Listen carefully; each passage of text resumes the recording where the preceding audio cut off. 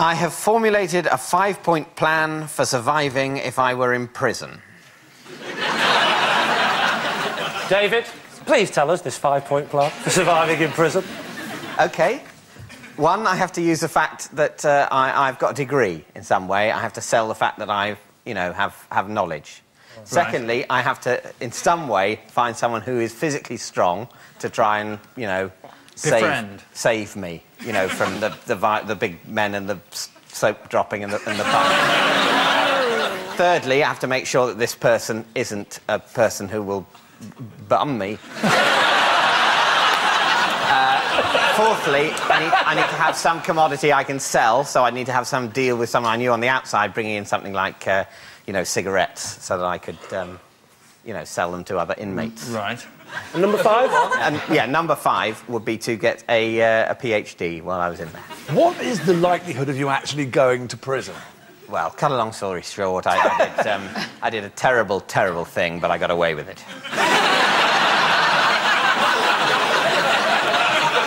So this was an imminent... No, I formulated this when I was a late teenager, and I was frightened of prison. How old were you? I think 17 or 16, 17. So the first one was what, sorry? To get a degree? No, that was the last one. Use his degree. No, the first one you said was to use your degree. Use your But you were 17. So part of your 5-point plan of how to survive in prison is I must get a degree, and number 5 is I must get a PhD. It's this kind of talk that's going to get you into trouble in prison in the first place. It wasn't 5 topics of conversation when in prison. Oh. I wasn't going to bring these things up. So what are you going to do while you're here? I seem to have a cocktail in my hand. Why am I the only one? Oh, I've dropped my cocktail. Don't pick it up. What are you thinking, then? Do you know what? I'll tell you why I think it's true, is because David's one of the few people I know that if he did do a 5-point plan, if I was doing a 5-point plan, it would be like, get a brick, get a rounder's bat, get something else that's big. But David's involves 2 forms of education within the plan. Yeah. Degree, PhD. Maybe I should make it a 7-point plan and get the masters. I think it's a lie. No.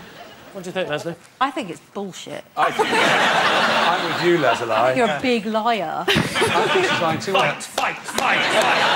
So, Lee, you're the team captain. What's your verdict? I think that what he's saying is utter rubbish, and that's a lie. David, put us out of our misery.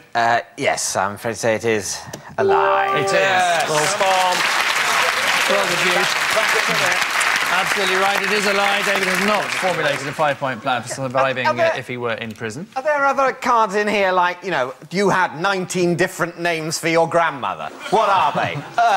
Granny, Nan.